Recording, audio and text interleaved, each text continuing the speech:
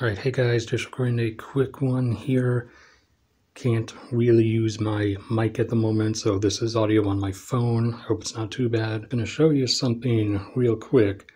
So the data came out for the Amazon rainforest deforestation rates, and it looks like during the first half of this year, at least 4,000 square kilometers were deforested. Now, just showing you the Amazon at a first glance here, where the former boundaries reached out to was, you can see at the edge of these lighter areas, basically looking at it, it's pretty obvious to see where it used to be and where it's since been removed.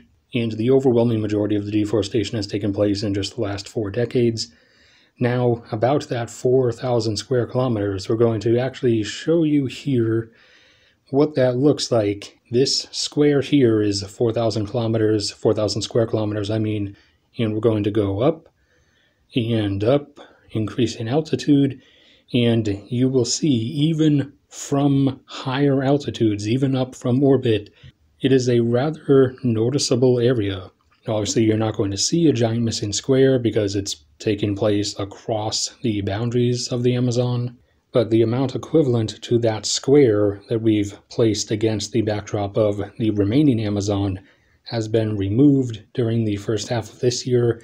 So by the end of this year, add another square next to that square, and the deforestation rate has been increasing over the last several years.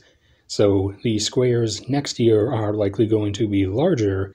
But that's it for this one. That was just a quick look to show you there. Like, subscribe, usual stuff. Links are down there if you want to support me. Only do so if you actually can. No matter what happens to me anyways, may God bless and protect you all, and I will see you all around next time.